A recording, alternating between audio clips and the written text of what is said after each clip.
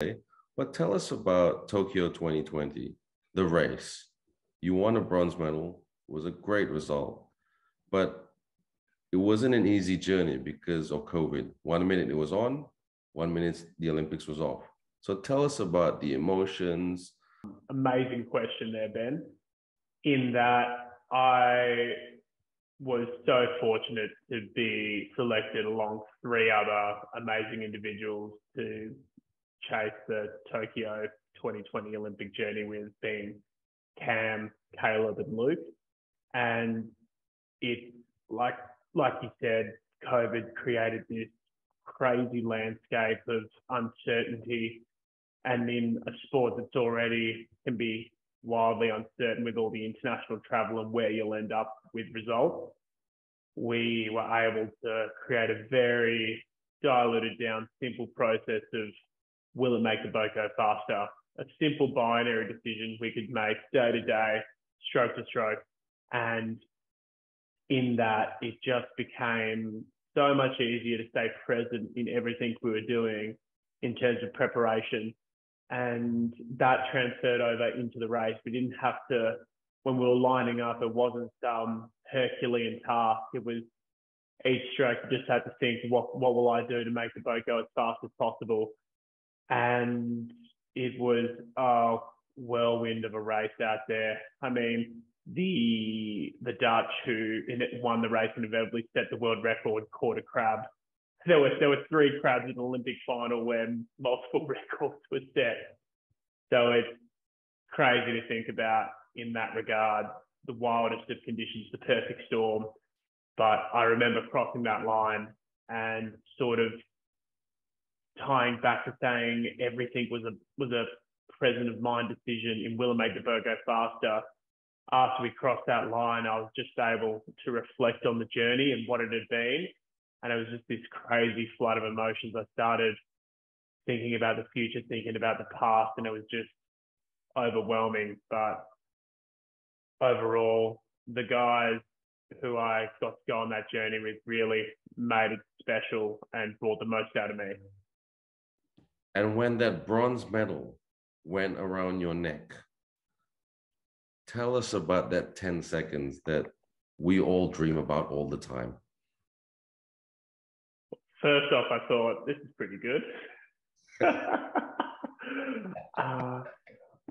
It's amazing to receive something of that significance and magnitude to commemorate such a result and a journey, because you're not, even though the medal is awarded for 5 minutes, 5.5 minutes of performance on the day, it's indicative of the years and decade and a bit of work that you've put in getting to that stage. And in that, I remember seeing other guys on the team, some who had better results than us and some who had the results that they weren't quite proud of.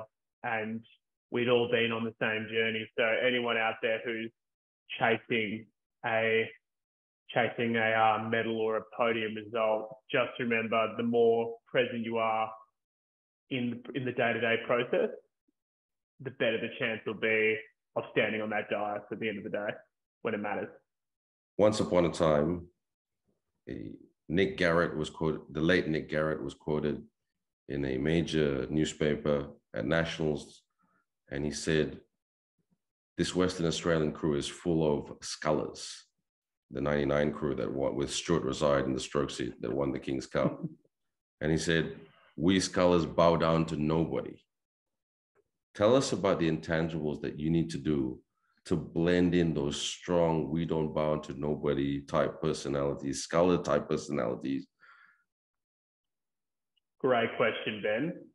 And in that, you hit the nail on the head. And to elaborate on it, not only were they four very strong and unique personalities, I don't think you could have found four people who had more different interests and hobbies and whatnot, four different walks of life. And I don't think, when we looked back on it, us four individuals had never actually rowed a crew together in that combination at all in the prep of the 5 years of being at the centre. So in that, it was, a lot of people said it was the last lineup you would have thought to put out at trials of us four. And afterwards, when we sat down, we sat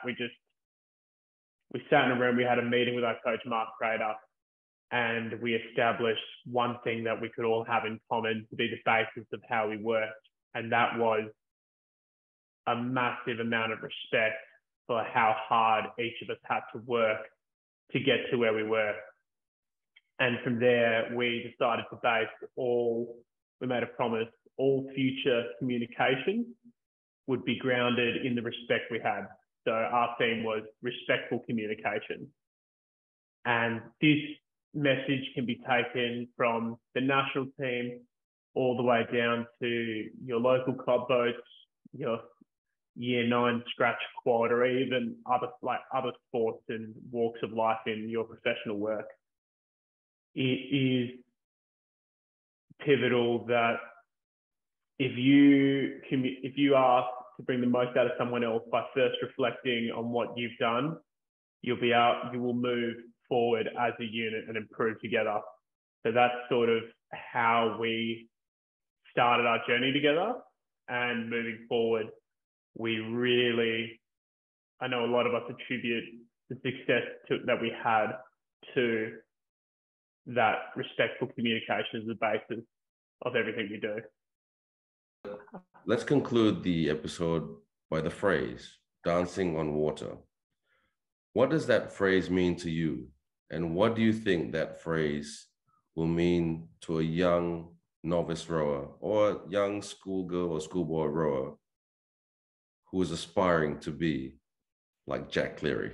Amazing question, Ben. And in that, dancing to me is an amazing form of self-expression.